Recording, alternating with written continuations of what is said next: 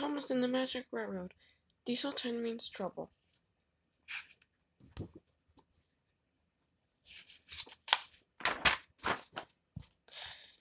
Thomas the Tank Engine was a little blue engine who always tried to be really useful. He and all his friends lived on the island of Sodor. Life on the island of Sodor was very peaceful and happy, but on this beautiful island where trains could talk and the railroad was really reliable and right on time, trouble was brewing. So Tom had the railway director was on a vacation. Mr. Conductor, who traveled from place to place in a shower of gold dust, was coming to help him out. I have to go and meet Mr. Conductor, Thomas said. He's going to take care of us while Sir Tom is away. I think we can take care of ourselves, huffed Gordon. Whoosh! Suddenly, a big diesel engine raced past them. Get out of my way, you blue puffballs, the diesel growled. What was that? Asked Gordon nervously. That was a problem, Thomas said as the diesel screeched away. That's Diesel 10. Sir Thomas sent him to help us steam engines. But Diesel 10 is behaving as though he hates us. I think he's a really scary engine. Pause, grumbled Gordon. Really useful engines like us have to be brave, little Thomas. Thomas agreed, but he couldn't help feeling frightened.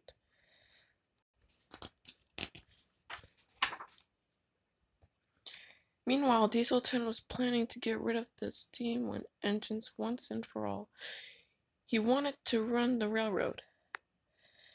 That night, Diesel 10 sneaked up to the engine shed and threatened Mr. Conductor with his jagged claw. Make the most of tonight, Twinkle Toes, hissed Diesel 10, because you won't like tomorrow.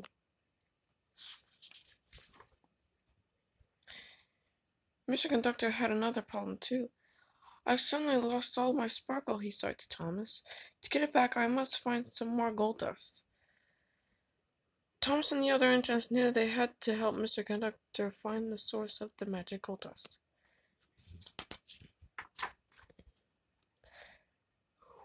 While the boss or Tom Hat is away, we cats will play, purred Diesel 10 to his pals. Splatter and Dodge gulped.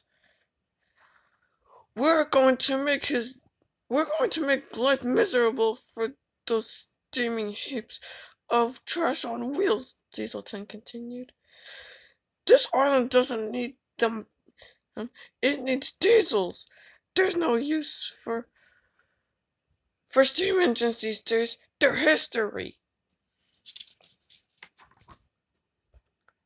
But what about Mr. Conductor? Asked Splatter.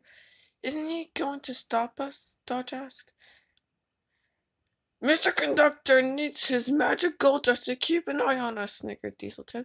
And I know he can because he's just run out. A door opened on Diesel 10's cab roof, and out came his huge metal claw. I'll take care of all of them with this, said Diesel 10. He lifted his claw high above them, but then it dropped and hit him on the head. I don't think he meant to do that, Splatter and Dodge said to each other. Little did the Diesels know that Toby the tram engine had overheard their plans. Toby told the other engines then he followed the Diesels to see what they were going to do next. The Diesels were plotting to destroy the magic buffers that led to Mr. Conductor's magic railroad. We don't know where the entrance to the magic railroad is, and we don't know which are the right buffers to destroy, said Diesel 10 to Splatter and Dodge. So we'll have to destroy all of them. Toby knew he had to do something to stop Diesel 10. I got to distract him, thought Toby. Clang! Toby rang his bell and as loud as he could. It's the old teapot, shouted Diesel 10. Smash him! Diesel 10 tried to catch Toby with his claw, but he knocked over a pile of scrap right onto his own tracks. Dieselton's path was blocked. Boss, did you mean to do that? Asked Splatter and Dodge. Grrr! Dieselton growled. I always mean what to do! Dieselton was mad when he found out that Thomas had traveled the magic railroad to bring back Lady the Golden Engine. Lady was the source of the magic gold dust. She could help Mr. Conductor foil Dieselton's plans. Dieselton chased Lady, but Thomas raced between them. All three engines headed toward a dangerous old viaduct. Lady crossed the old viaduct. Stones began to fall.